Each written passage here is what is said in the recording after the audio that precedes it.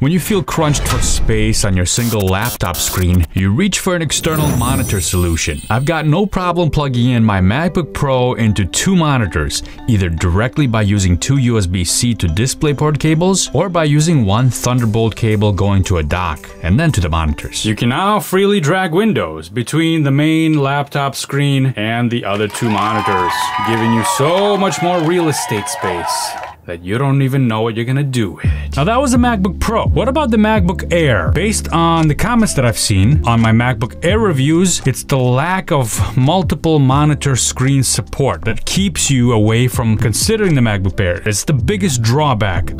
Just one? What about this one? And this is the problem. Now I know what you're gonna say, there's been a lot of workarounds and people have tried different things, but the problem is I've never actually tried it myself because I use a MacBook Pro, so I can plug in the monitors just like this, no problem. And this little device is supposed to help me overcome my MacBook Air problem. Gigimundo?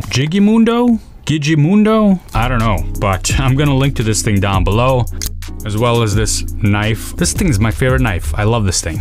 This is it, huh? We've got 3 USB-As, a DisplayPort, and an HDMI, and another HDMI. Okay, so for the first display, you can use either DP, DisplayPort, or HDMI. And for the second display, only HDMI or DP. It's on this side.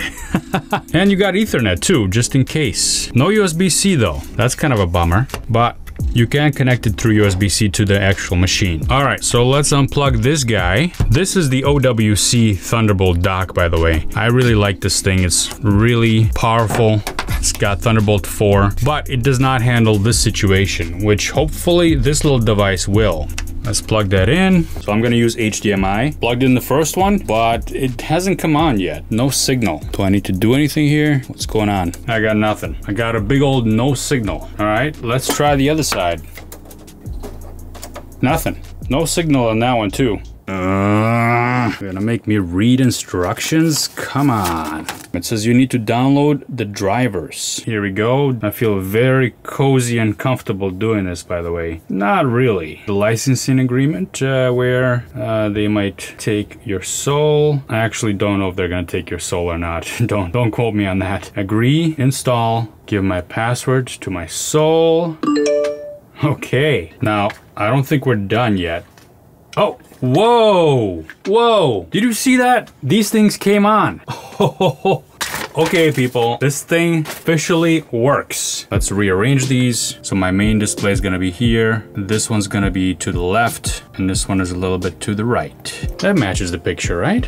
Now we're only getting 1920 by 1080, but what if we go up to here, 4K? Whoa, it's handling it. Refresh rate goes up to 60, but that's just because the monitor supports only up to 60. Hey, look at that. It's working. So when I'm moving the window, I'm seeing some smudges going on here, and I'm not a big fan of smudges. It's not super smooth. It's enough to kind of look at. I do wonder if I get a DisplayPort cable, if it's gonna be a little bit better on one of these. It is usable. So why is it that the OWC dock can't do it and this Gigi dock can? Well, it has to do with the technology known as DisplayLink. This is not to be confused with DisplayPort, which is the connection type on your monitor. DisplayLink is a technology that lets you send a video signal to a display over USB or Wi-Fi instead of HDMI or DisplayPort. And it requires special software, which is what I just installed on my MacBook Air, and also special hardware, a chip that lives inside this little box.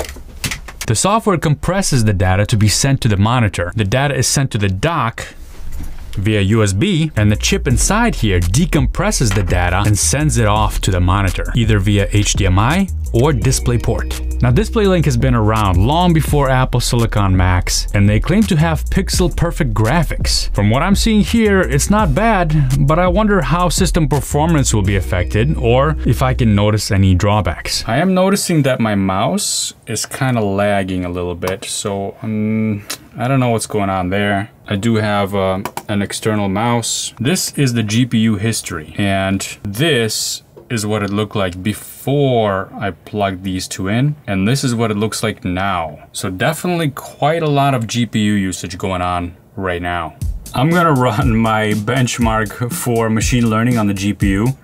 This is not gonna be a definitive result, just so you know. If you wanna see that, I made a video on that recently. I'll link to it down below. This is gonna be more of a torture test because I don't think this machine is gonna like it too much. Oh yeah, so my mouse is barely moving. By the way, this is a base model MacBook Air, 8 GB of RAM, 256 gigabytes of storage, and we're completely maxing out the GPU right now. You can drag that over there, drag that over here.